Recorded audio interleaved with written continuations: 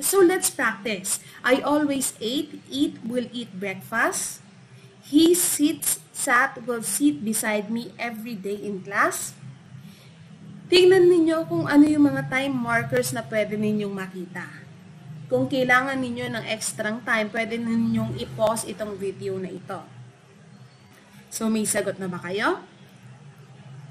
Ang tamang mga sagot ay, I always eat breakfast. Bakit?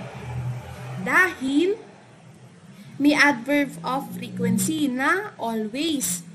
At yung time marker na ito ay sa present tense. Yan. Bakit hindi eats? Dahil ang subject natin ay I. At ang I always plural.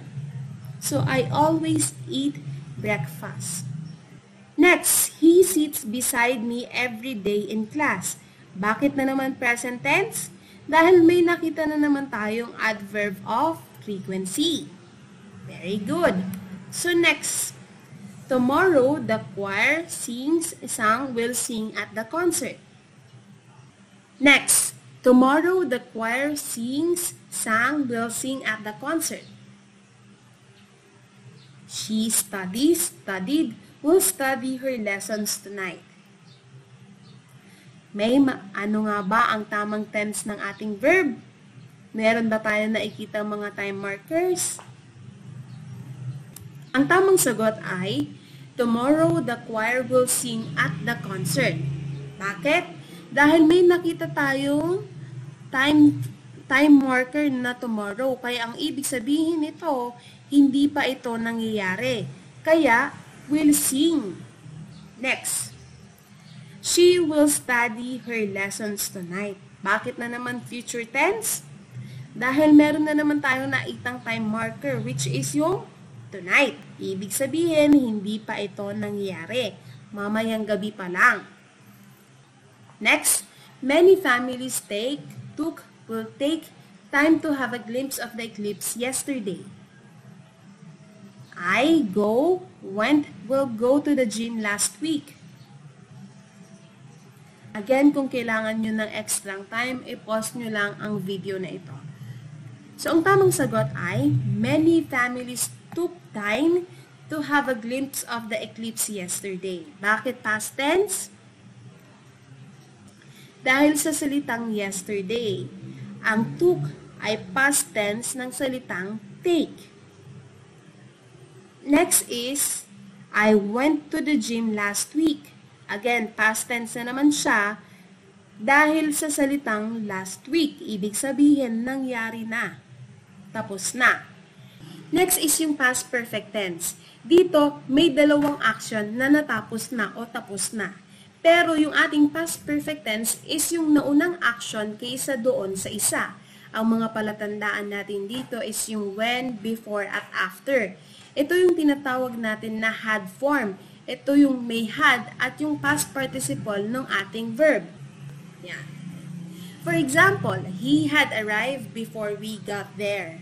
May dalawa tayong action. Arrive at got. Parehas silang nasa past tense dahil parehas na silang tapos. Pero ang question is, ano nga ba yung action na naunang natapos? Ito yung had arrived. Dumating siya bago pa kami dumating doon. Okay? So, yung past perfect tense natin emphasizes on ano yung naunang natapos.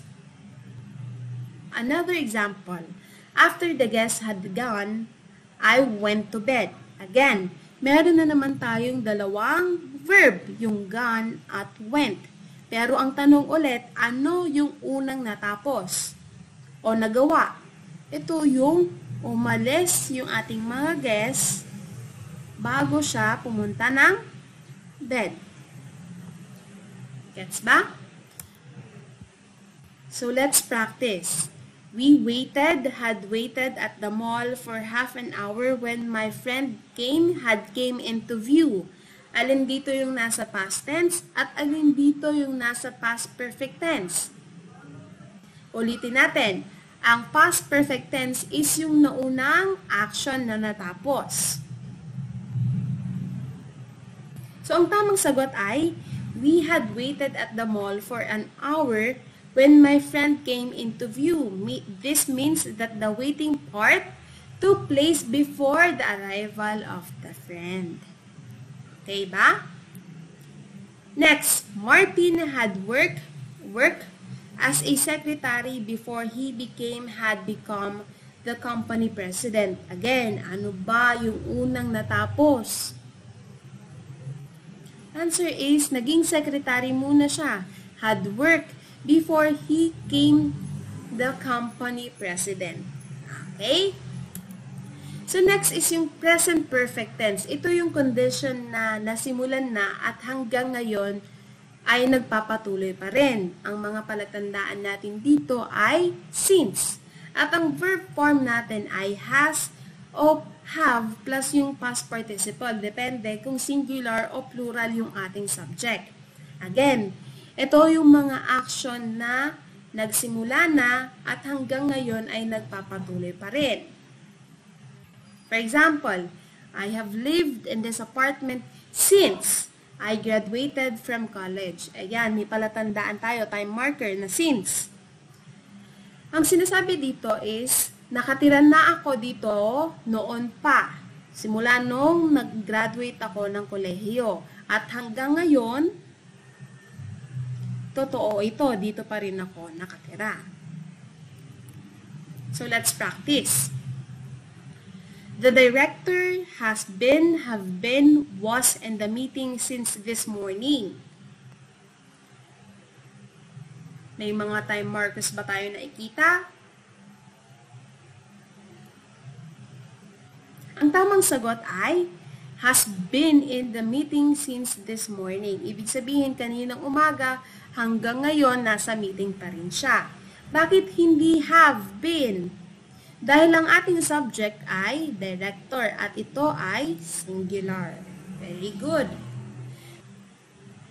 Next is yung future perfect tense. Gaya ng past perfect tense, may dalawang action dito na involve. Pero ito, hindi pa nangyayari. Ang verb form nito ay will plus have plus past participle ng ating verb. For example, by the time I see you, by the time, ibig sabihin, hindi pa nangyayari. I see you, I will have graduated. So, may nakikita na naman tayong dalawang verb, yung see at yung graduate. Ano yung unang mangyayari? Ito yung will have graduated. Kaya ito yung nasa will have form. Susunod, yung I will see you. Yan, I see you. Next example. When they finally arrive, they will have traveled more than 10 hours. Meron na naman tayong dalawang verb, yung arrive, saka travel.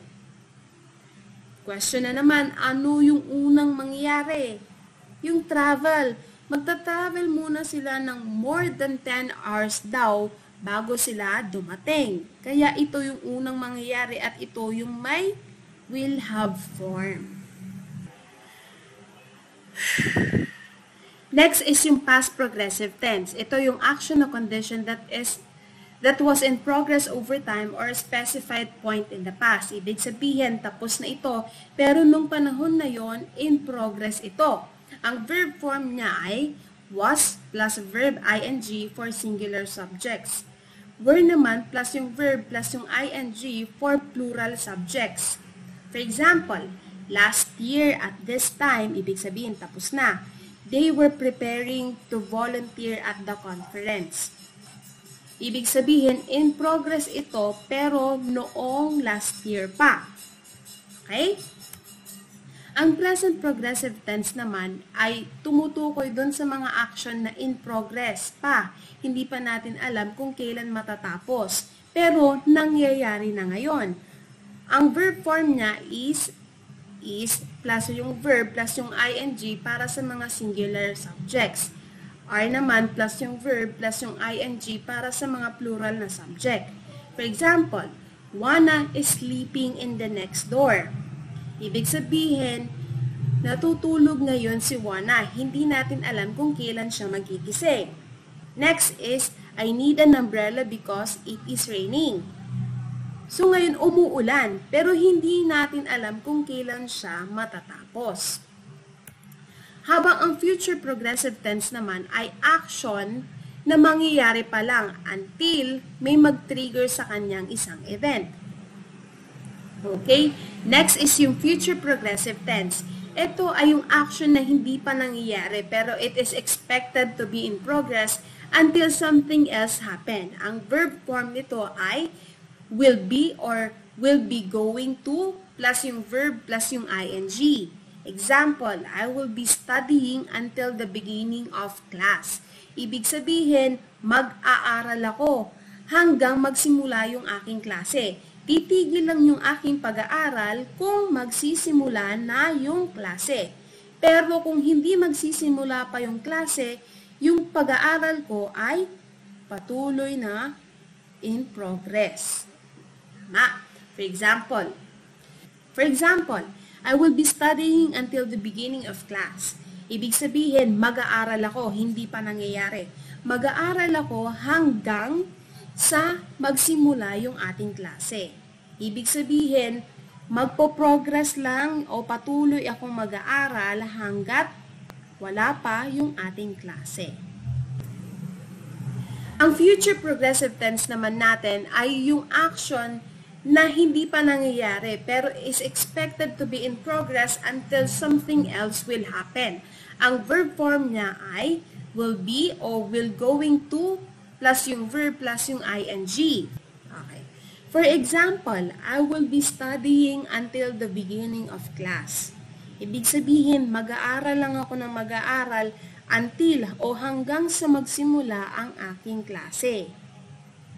Hindi ito titigil kung hindi ito magsisimula. Okay? Next, at the same time tomorrow, I will be waiting for you in the lobby. I will be waiting for you dahil hindi pa ito nangyayari at hindi ito titigil hanggat hindi ka dumadating. Okay? So ito na yung pinakahuli sa ating topic na tenses of verb. Kailangan lang natin ulit na bisitahin kung ano nga ba ulit yung simple tense, perfect tense, at progressive tense every now and then at gamitin ito ng tama sa ating mga sentences para sa susunod, innate na o natural na sa atin yung tamang paggamit ng ating tenses. Ang susunod nating pag-uusapan is yung adjectives. Adjectives are words that describe the qualities or state of being of a noun. So, yung adjectives natin, hindi lang siya basta-basta na lang natin sinasabi. May certain arrangement ang ating adjectives. Ang una is yung number kung ilan, 1, 2, 3, opinion, kung maganda o hindi, o yung may iba pang klase ng opinion. Next is yung size, malaki, maliit, ano ba yung 3 inches, mga ganon. Age is yung 2 years old, 1 year old, young, old. Shape is kung rectangular ba siya, circular, at iba pa. Next is yung color. Blue, red, white, orange. Next naman is yung origin. Filipino, Indian, American, at iba pa. Next is yung material at susundan ito ng purpose.